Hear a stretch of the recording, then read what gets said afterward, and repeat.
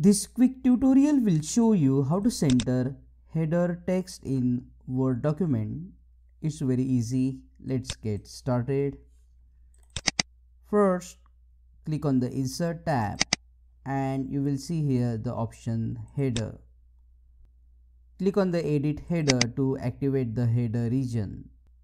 By default, the header will start from the left side. Now to bring the header text at the center, go to the Home tab and you will see here the option Center Text Alignment.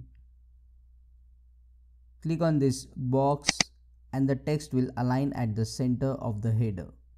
Now double click inside the Word document and that's all. Click on that like button, comment below and let me know if this video solved your problem.